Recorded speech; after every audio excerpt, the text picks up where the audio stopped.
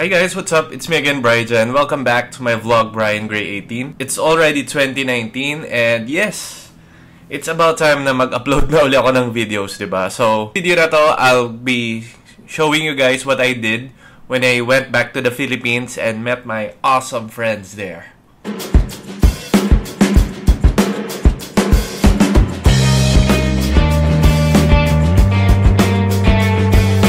This day was December 17, 2018, and a friend of mine who happens to live in Clark, Pampanga is in Manila. So he was there in Manila for a job interview.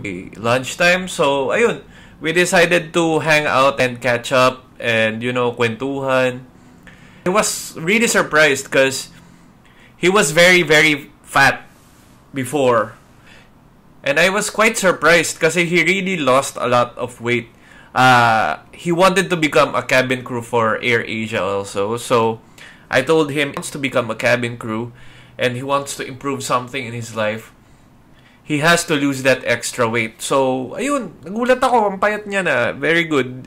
Sobrang bumata ulit yung itsura niya. So congratulations, Marley.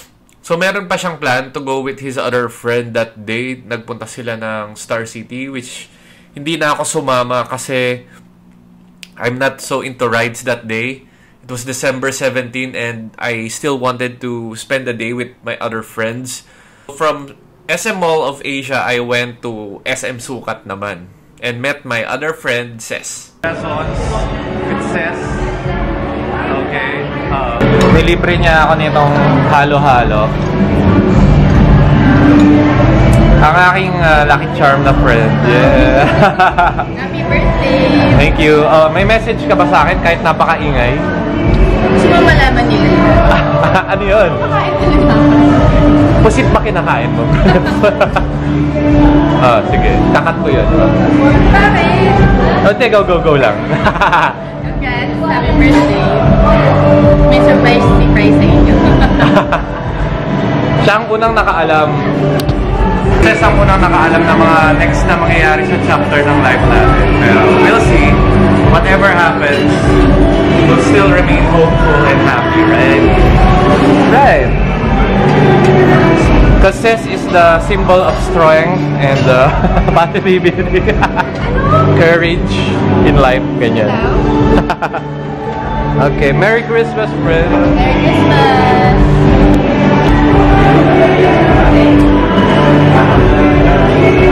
So yon, si Ses, si Princess, isa siya sa mga pinaka naging close ko na cabin crew friends sa airline industry.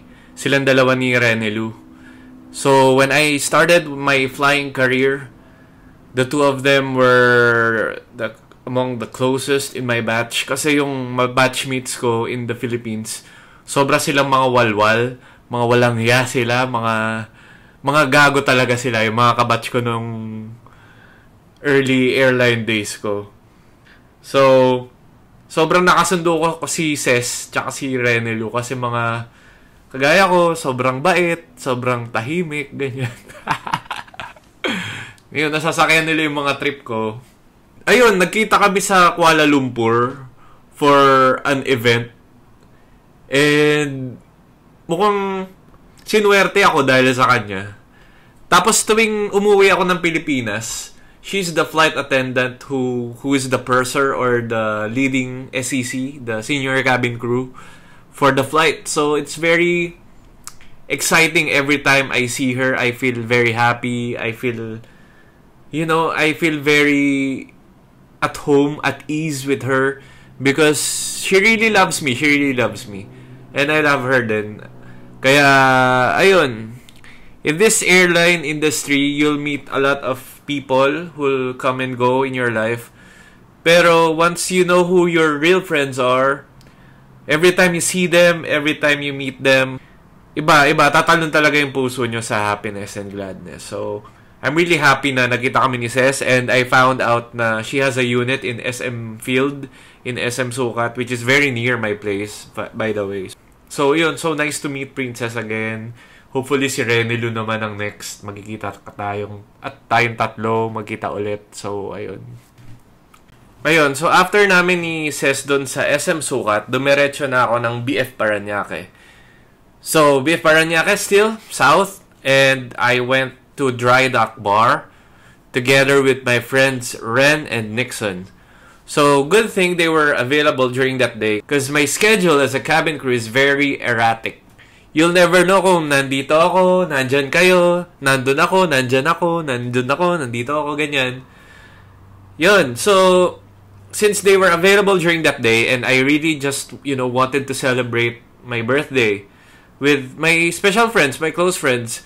So, good thing they were there and yun, hangout kami. And we drank.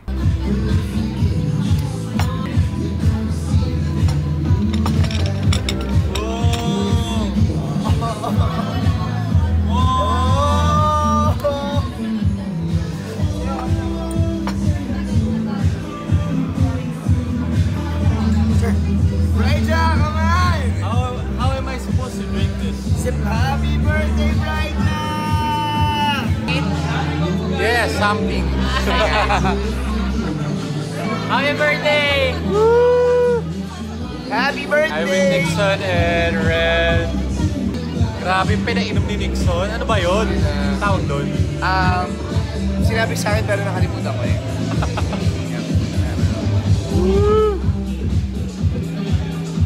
You know. Talk about life in general. And I was quite surprised that they were really watching my videos here in YouTube. I didn't expect that because, I don't know, they were not saying anything about it.